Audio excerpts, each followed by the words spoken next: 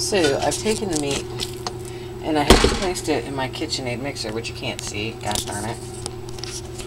So I have placed my beef and my seasonings and an egg. I added a little more seasoning and I'm mixing it.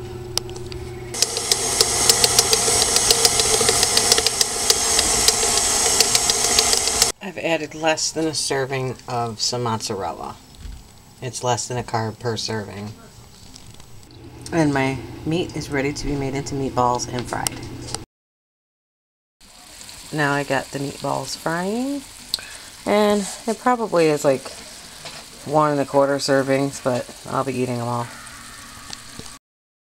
And the meatballs are still cooking. They should be just about done soon. And in this pan I have butter, about 3 tablespoons. I have about 3 tablespoons of 0 carb cream, Land O'Lakes, and I have about 3 tablespoons roughly of Parmesan cheese. I'm going to add a little bit of garlic powder, onion powder, and that's going to be my sauce for the meatballs. I don't know why the camera's doing this.